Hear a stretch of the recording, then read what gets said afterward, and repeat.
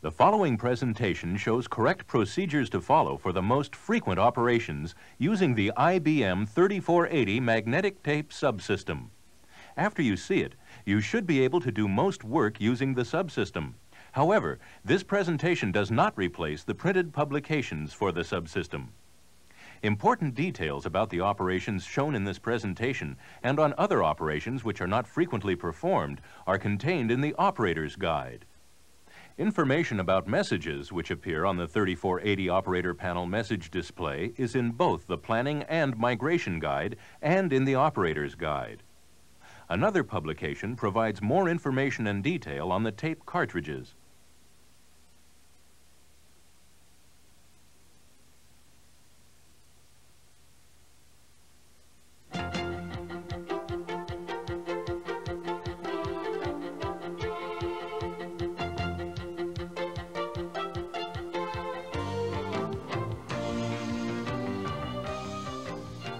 The new IBM 3480, a high-performance magnetic tape subsystem, complete with half-inch magnetic recording tape stored in a compact cartridge. The IBM 3480 magnetic tape subsystem consists of a control unit and from 1 to 4 tape units. Each tape unit has 2 tape drives in it. Inserting and removing tape cartridges is easy, and tape threading is automatic. Using correct procedures will ensure easy operation and help maintain peak performance of the subsystem. The parts of the subsystem that you will use are the drive operator panel, the tape cartridge, the cartridge entry opening and door, the drive switch panel, and the control unit switch panel. The drive operator panel can be turned to either side to make it easier to see and use. Snap detents hold it securely in your preferred position. You'll use the drive operator panel and its various displays for most of your work with the subsystem. It has 3 switches: a selected indicator that is lit when the drive is transferring data, attention bars that light when you need to go to the drive, and a message display for operational information. All subsystems show status messages. Status messages don't require you to do anything, they just tell you what the drive is doing. The simplest message is a single asterisk. This shows that there is no cartridge in the drive and that it is available for work. These are some status messages. The U or F displayed in the last character tells what the file protect status of the tape cartridge is. U means unprotected. F means file protected. Other messages read locating, erasing, end of tape, rewinding, unloading. These messages are not requests for operator action. They tell about automatic operations. You don't need to do anything when these messages are displayed. Some messages are requests for operator action. Most of these ask that a tape cartridge be mounted or demounted. If an M is displayed, you should mount a tape cartridge in the drive. The volume serial number of the tape cartridge to be mounted also appears in the display. The last character tells you the label type of the volume. S is for standard. N is no label. A is ANSI. X is a non-standard label. And a question mark means the cartridge has an unknown label type. A D means to demount the tape cartridge that is in the drive. A K means to demount it and keep it in the library. An R means to demount the cartridge but retain it near the drive for reuse. If more than one action is required, the messages alternate on the display. Not all subsystems will show cartridge mount-demount messages. The system console also gives information on cartridge mounting. Don't carry too many cartridges in your hands. You might drop them. If you need to carry a lot, use a cart or carrier. Don't put more than 6 cartridges in the stack, and be sure the stack isn't where it can be knocked over. As you recall, the M means to insert a cartridge. To insert the tape cartridge, first set the File Protect selector. Set the selector to the flat side with the white dot showing if a cartridge is to be file protected. If the cartridge is to be used for reading, writing, and erasing data, set the selector in the unprotected position with the round side showing. Make sure the selector is securely in its detent to prevent it from slipping. This is a good time to make sure the cartridge is clean and free from damage. You should also make sure the leader block is properly seated. Press on it with your finger. You will have trouble inserting the cartridge the wrong way around, and the door won't close. The cartridge is facing the right way with the drive mechanism on the bottom, the smooth side on top, the leader block toward the drive. When you insert the cartridge correctly and close the door, the tape threads and processing starts automatically. When processing is complete, the drive door opens automatically and the tape cartridge can be removed. Drives that are used a lot may put the clean message on the display. You should insert a cleaning cartridge at the next convenient break in processing to initiate the special cleaning cycle. Ordinarily, of course, you should use the cleaning cartridge on each drive on a regular schedule, at least once a week, even without the clean message.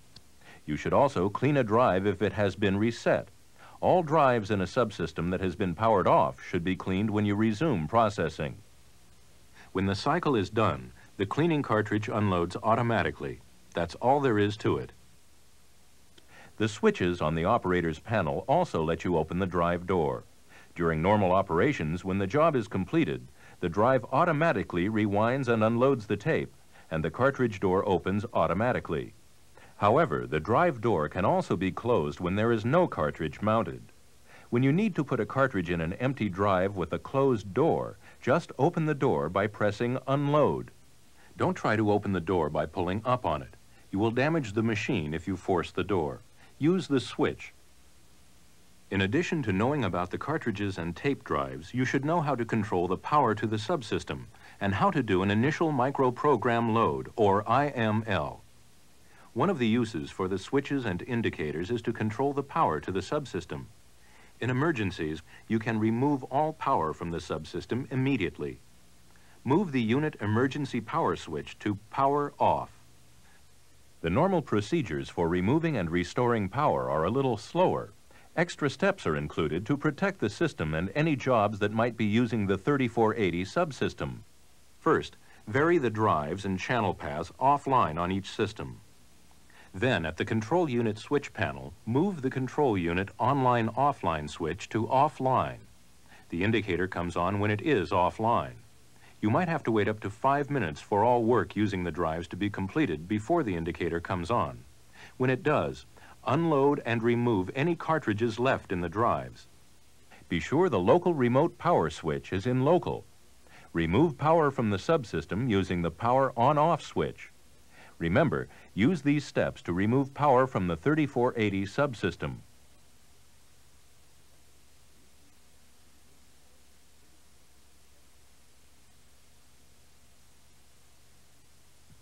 To resume using a subsystem that has been powered off, first, press the Power Enable switch. Then make sure the IML diskette is inserted into the diskette drive and that the diskette drive door latch is closed. Be sure the local remote power switch is in local. Then restore the power with the Power On-Off switch. An initial microprogram load occurs automatically when power is restored. The light on the diskette drive is lit and the wait indicator flickers to tell you that the IML is taking place. When the IML is complete, the light on the diskette drive goes out and the wait indicator is lit continuously. Set the local remote power switch according to your requirements. Put the control unit online-offline switch in online. When the offline indicator goes out, the procedure is complete. Then vary the channel paths and drives back online on the desired systems. In review, to restore power to a subsystem that has been powered off, use these steps.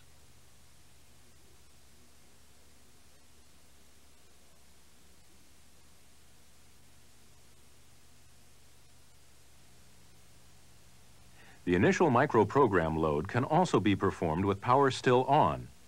The microprogram on the IML diskette determines how the subsystem works. Some error conditions may result in the need for an additional IML. Doing an IML when the subsystem is processing data can cause data to be lost. Be sure that an IML is really needed. Before doing the IML, vary the drives and channel paths offline on each system. Then at the control unit switch panel, Move the control unit online-offline switch to offline.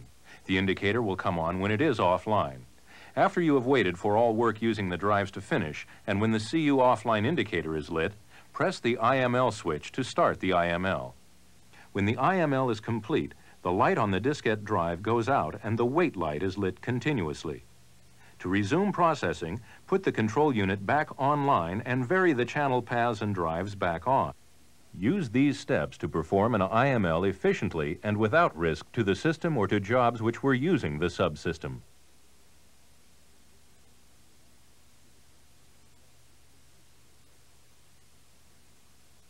Occasionally, a check code or special symbols will indicate a problem with the drive unit.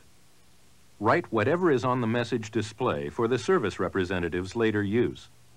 In general, whenever there is a drive problem, try to retrieve the cartridge. Make the drive not ready. Next, press Unload. The cartridge should unload. It may take a little while to rewind before unloading.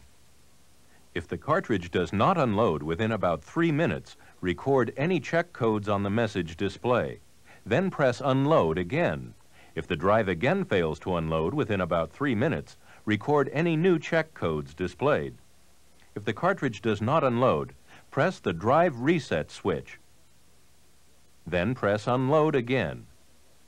Use these steps to unload a cartridge from a drive only if the drive does not unload automatically.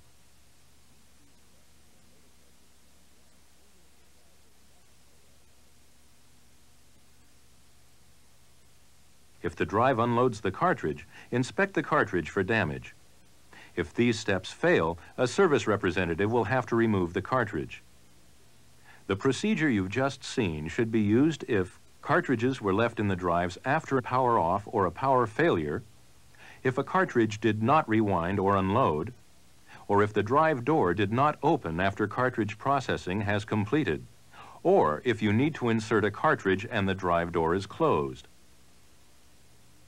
There are a few other problems that you might be able to recover from. If the drive displays are blank, make sure that power to the control unit is on. If a drive does not become ready or begin processing, make sure the Ready Not Ready switch is in the ready position. The leader block might be damaged or come loose from the tape. It can be replaced using the leader block repair kit. Cartridges whose leader blocks have been replaced are damaged.